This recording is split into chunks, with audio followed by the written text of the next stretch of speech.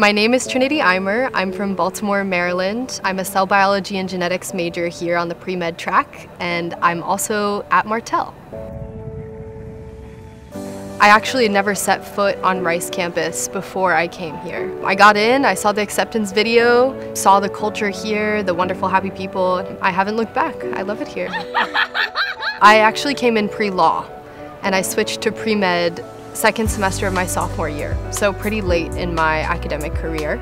I just fell in love with medicine after COVID changed everything for me.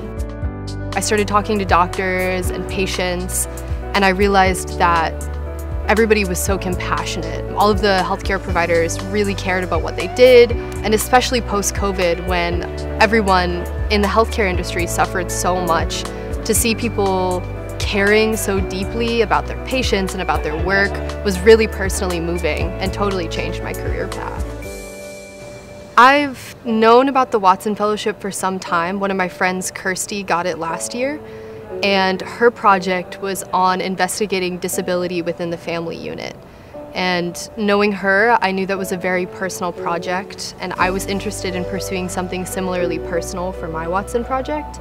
So my Watson focuses on grieving cross-culturally post-COVID-19. My pre-med journey has been very interdisciplinary. So my cell biology and genetics major affords me the opportunity to take a lot of the hard science classes, biochemistry, general chemistry, but my medical humanities minor lets me take a lot of those humanities classes that still have intersections with medicine.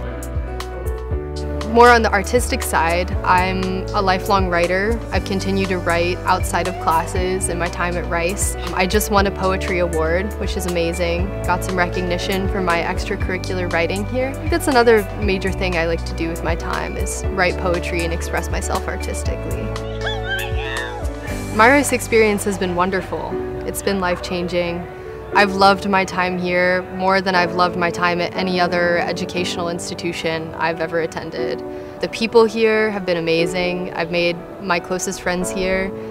I love this place, like thoroughly and completely.